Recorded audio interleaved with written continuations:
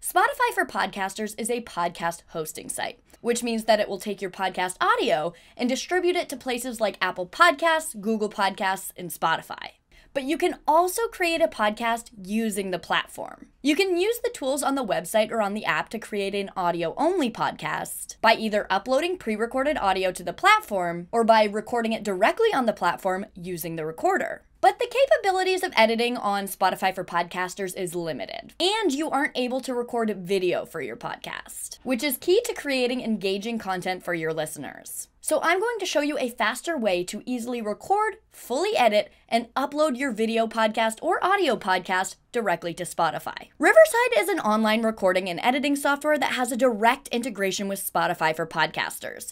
With your Riverside account, you can record, edit, and publish your podcast to Spotify in just a few clicks. Throughout this video, we're going to see just how many mouse clicks it takes me to completely create and upload a video podcast to Spotify. Create an account on Riverside and log in. I've already logged in, so that saves a click for me. Create a new studio for your podcast.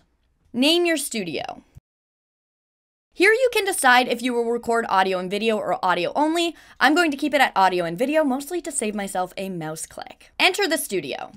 On this page, you can select what equipment you'd like to use. I want to use my iPhone camera using continuity camera between my iPhone and my Mac, so I'm going to select from the drop-down menu, Bridget's iPhone camera.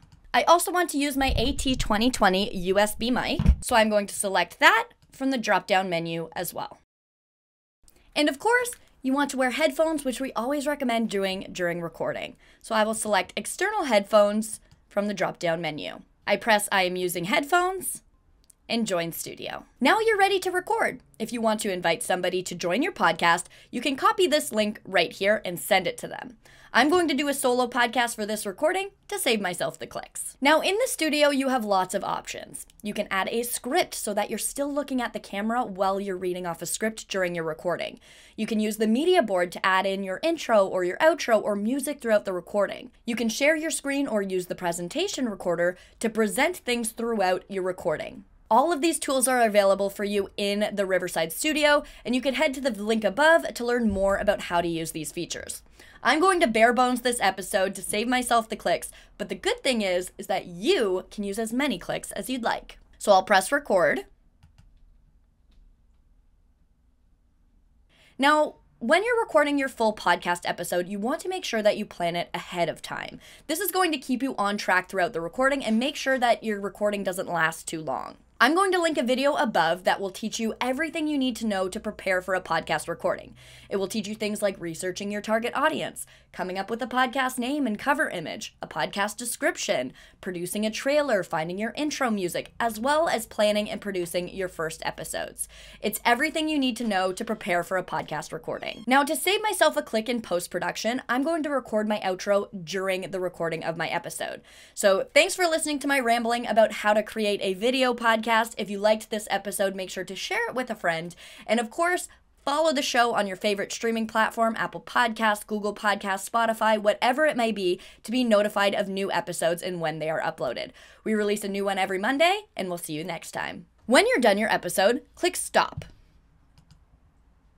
Once your recording is uploaded, you can view recordings. It will take a few minutes to upload and process. Once it has, head into the editor. There are a ton of things that you can do in the editor. For a full walkthrough, you can head to the video linked above. You can take out pieces of your episode by trimming along the timeline or deleting words out of the text-based editor. I'm not going to waste my clicks on that. Instead, I'm going to use the magic tools to remove all silences from my recording.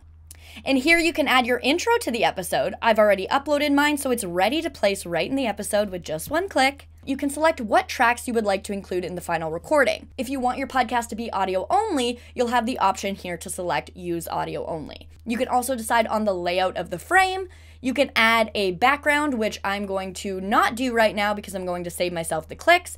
I want to use that click on using captions. So here you can select what captions you'd like to use. These captions will be generated from the transcript. You can also add a logo. I'm going to keep it simple and just add captions to my episode. When your episode is ready, head to export. I'm going to export it in the standard settings to save myself the clicks, but you can export in up to 4K quality depending on your camera capabilities. You can head back to the recording page. You'll see your exported podcast here, and when it's ready, it will say exported. On this page, you can upload directly to Spotify. This will bring you to Spotify for podcasters. If you aren't logged in or don't have an account, at this point, Spotify will walk you through the process of setting that up. Because I'm already logged in, it will save me a few clicks. It will make me confirm that this is the podcast that I'd like to upload to. As it uploads, you can add your episode title, your show notes. You can select your publish date. I'm going to leave it to right now to save myself the clicks. You can add polls and Q&As to encourage engagement on your episodes. And of course, you can customize the episode with your season number, the episode type. I'm going to leave this at full, and the content, which I am going to leave at clean. Now I'm going to press publish now, and boom, my episode is on Spotify. It's as easy as that. In just a few clicks, you can have a video podcast ready on Spotify for your audience. Here's what my video podcast looks like. Thanks for listening to my rambling about how to create a video podcast. If you liked this episode, make sure to share it with a friend. And of course, follow the show on your favorite streaming platform, Apple Podcasts, Google Podcasts, Spotify, whatever it may be, to be notified of new episodes and when they are uploaded. We release a new one every Monday, and we'll see you next time. If you liked this video, make sure to hit that thumbs up button. And before you go, subscribe to our channel and press the bell icon so you never miss another video from Riverside. Thanks for watching this one. My name is Bridget, and I'll see you in our next one.